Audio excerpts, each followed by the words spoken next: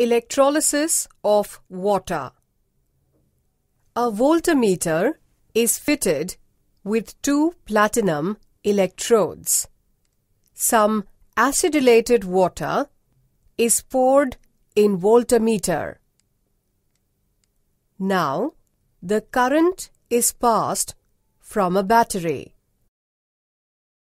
The water then decomposes into H plus cations and OH minus anions.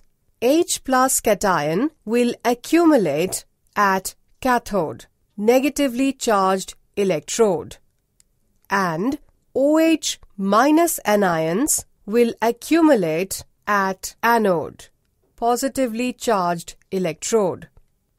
At cathode, 2 hydrogen ions accept 2 electrons to form hydrogen gas, whereas at anode, 4 hydroxyl ions lose 4 electrons to form oxygen gas and water.